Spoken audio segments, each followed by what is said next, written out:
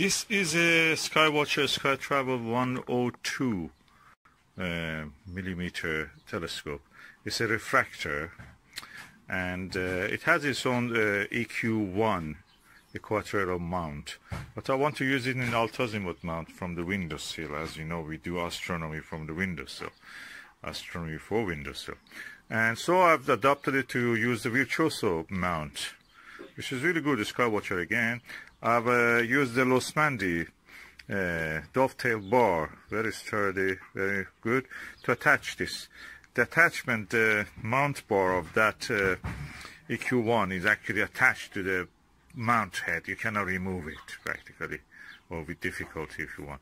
So I just use these rings, mounted tube rings with their own screw on the bolt holes of this Losmandy. And this is the lens of the telescope. I hope you can see.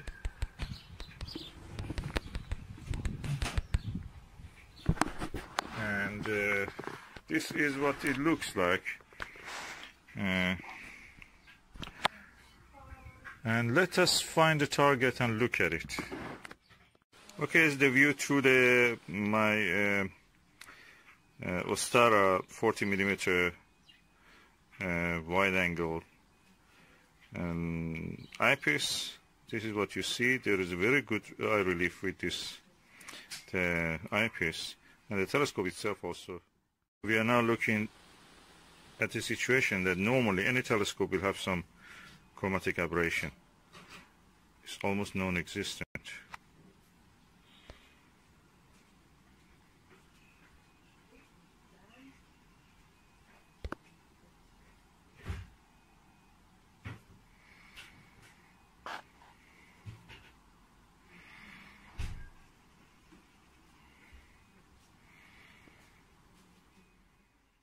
Number for this telescope means the focal length of the telescope divided by the diameter of the objective, which is in this case 102 millimeter, and the focal length is 500 millimeter.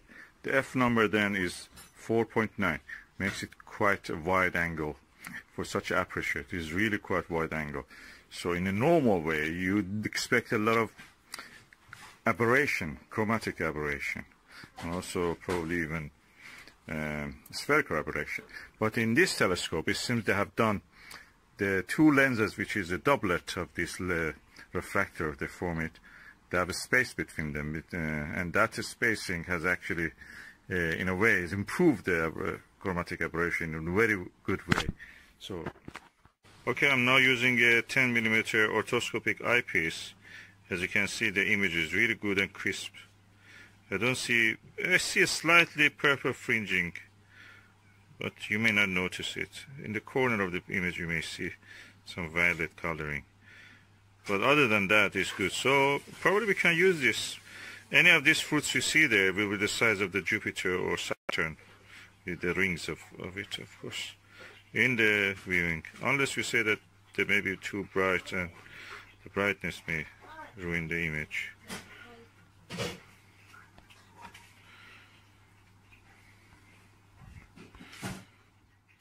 I think this is a good value, considering that for buying an apochromatic refractor or even a maxitoph, you have to pay probably from anything between 4 or 5 times to 10 times more than the price for this.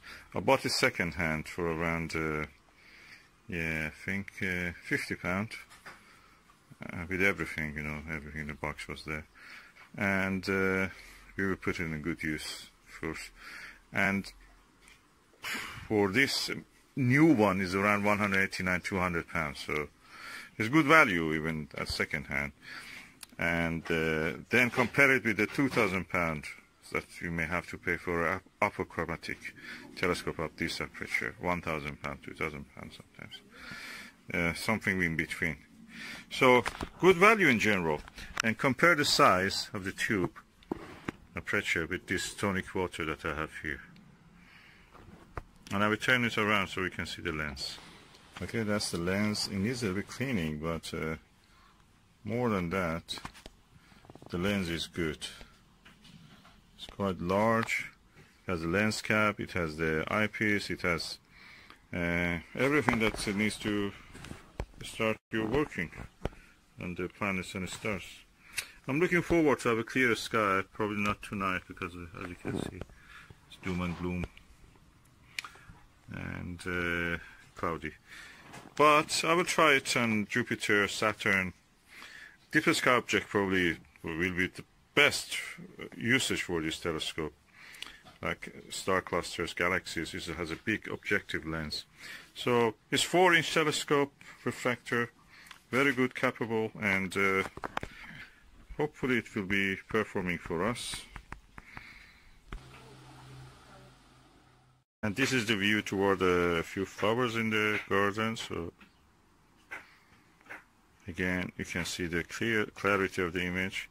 I cannot tap with my hand on the picture, but you can see it's almost in focus, at least from my eye.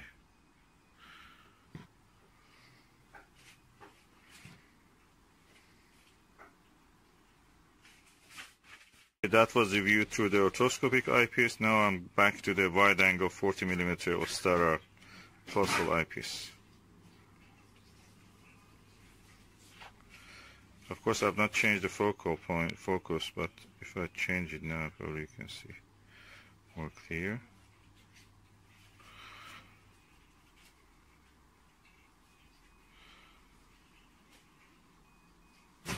All in all, I think the optics of this telescope was really good.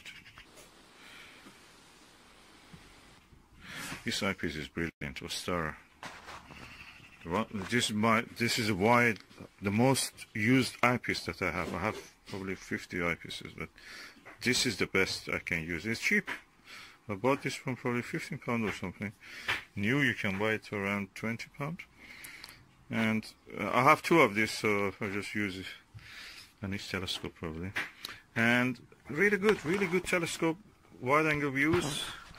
And these are the fruits I'm looking at. So which one has yellow bits? That was the one I was looking at. Okay. And the window closes. This is my SkyWatcher 102, Startravel 102mm. That's 4-inch telescope. There's a lens cap. I'm removing it. This is the lens. I thought I saw something which may be the initial stages of fungal growth. So I'm just trying to clean it to see what will happen if it is outside surfaces. I remove the shield here and we go. See. Decided to open the lens completely and just do the other side of it also, if it needs, of course. Let me just blow some air. It doesn't have any bad thing here in this side. But I just use a blower just to see how it will affect it. The image quality, I'm really impressed, and the ease of movement, and you can see almost I can point it to the zenith, and the arrangement is really good. It's better than the other telescope that I have. You can almost point it to the zenith. The angle of this is now around 75 degrees, yeah, and things like Vega, if it is real high, you can look at this, and nice. I'm happy with this Losmandy, really saved the day. Without this Losmandy, that's from my Meade LX9T guider scope for that. So it has its own rings, and this Vixen, we call Losmandy dovetail. Really helpful.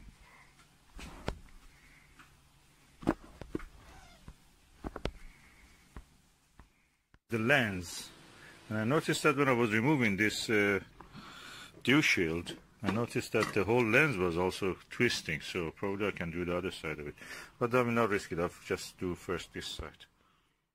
Oh, I'm quite impressed by the ease of use of this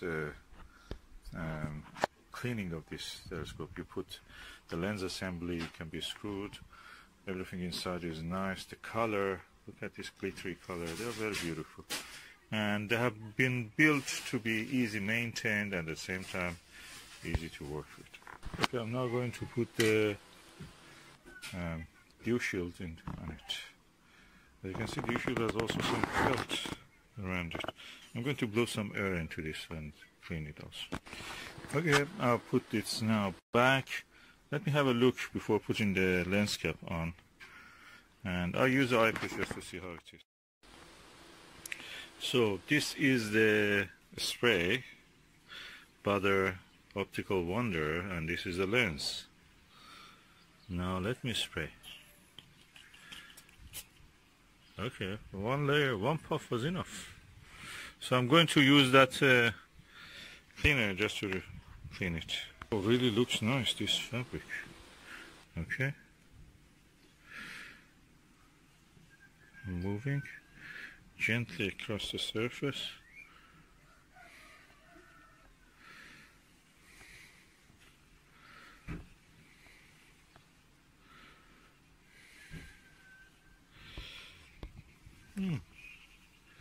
It's clean. As far as you can see, it's clean. Okay, the lens is perfectly clean now. And now I'm going to put it back on the telescope. Okay, that's a blower, again from China. And I just blow some air. I don't think it has ever been opened. I don't see anything inside this. And what I thought I saw as a fungi is probably gone. Nothing here.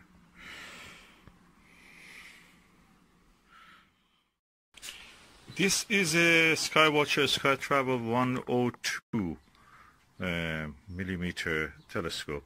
It's a refractor, and it has its own EQ1 equatorial mount, but I want to use it in altazimuth mount from the windowsill. As you know, we do astronomy from the windowsill, astronomy for windowsill, and so I've adopted it to use the Virtuoso mount, which is really good. The SkyWatcher again.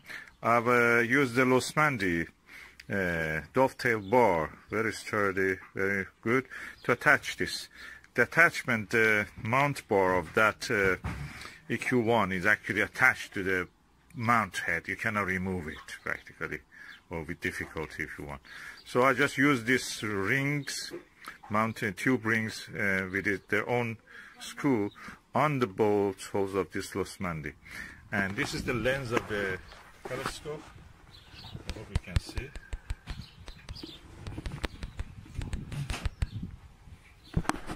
And this is what it looks like. And let us find the target and look at it. Just before that, it's a good opportunity to see the baffles and light stops inside the tube. Quite impressive stops. And yeah, that's nice. Better than what I thought. Okay, do I recommend the Butter Optical Wonder? Yes, definitely. It's a good one. It didn't use much of the spray also. Yeah, definitely. A few puff was enough for this old telescope. And yeah. If you get it, get this also. This cloth also is very nice. You can wash it with softly, gently with some soap or liquid soap, and dry it, and it will be as good as new.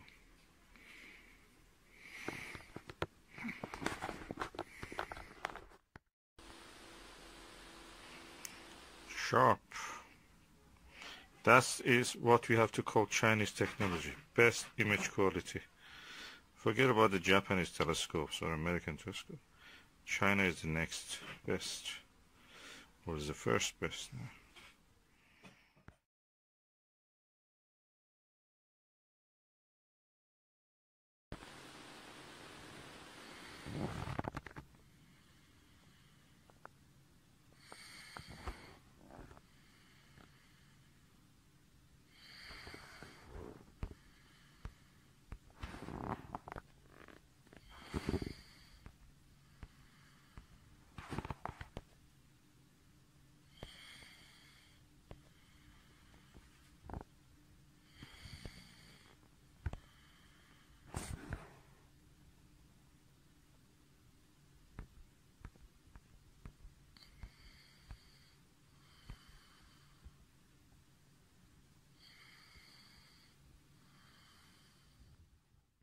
That's the actual image that I can see.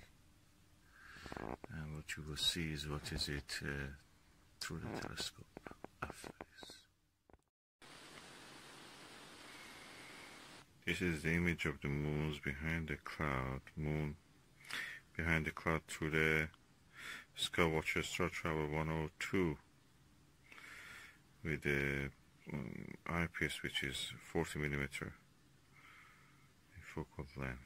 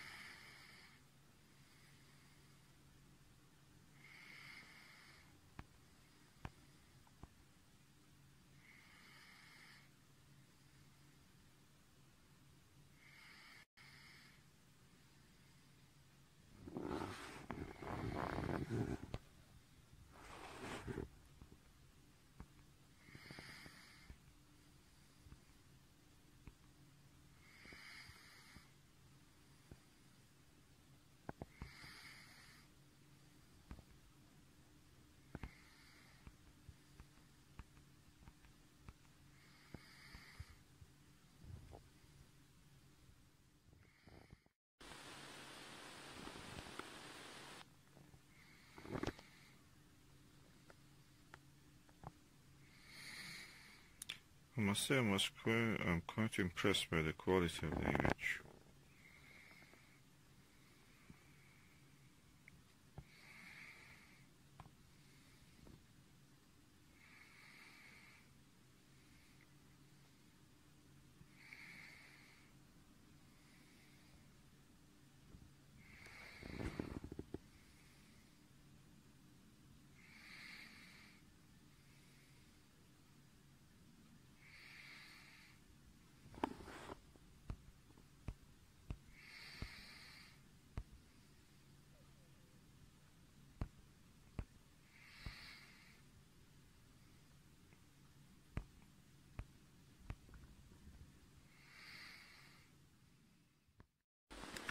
And now this is through the Botter's classic orthoscopic eyepiece, 10mm.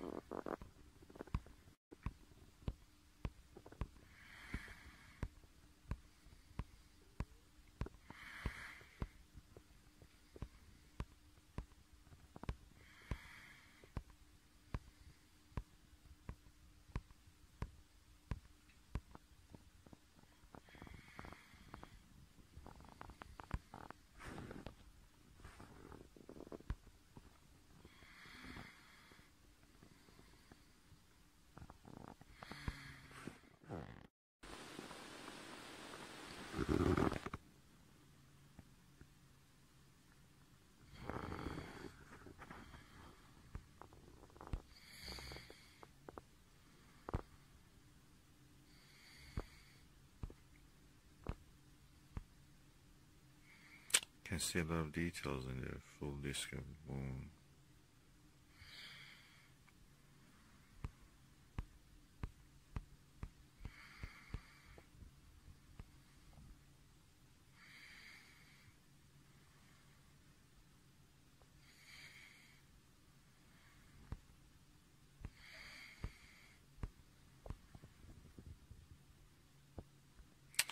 I'm really impressed with the quality of this telescope. I expect a lot of chromatic aberration. I don't see anything.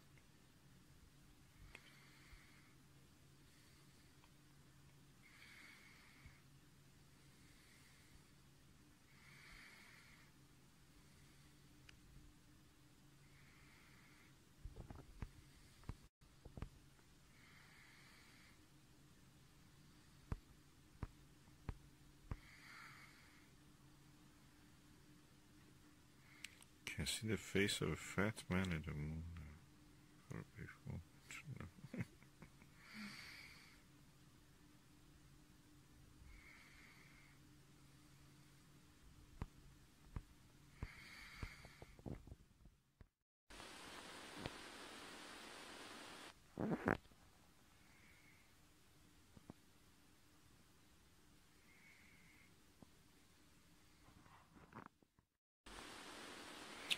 Okay, now I'm using the SkyWatcher Nirvana.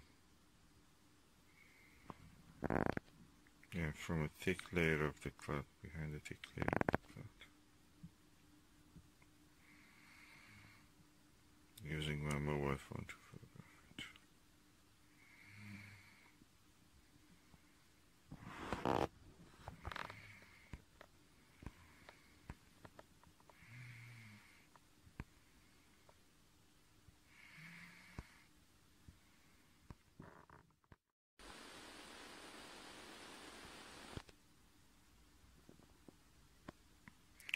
.2mm eyepiece. You see much details.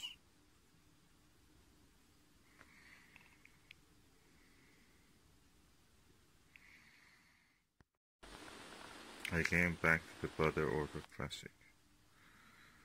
Just amazingly clarity. Amazing clarity, as you can see here. Oh, there's a bird flying. What is the insect on the lens? Aliens on the moon.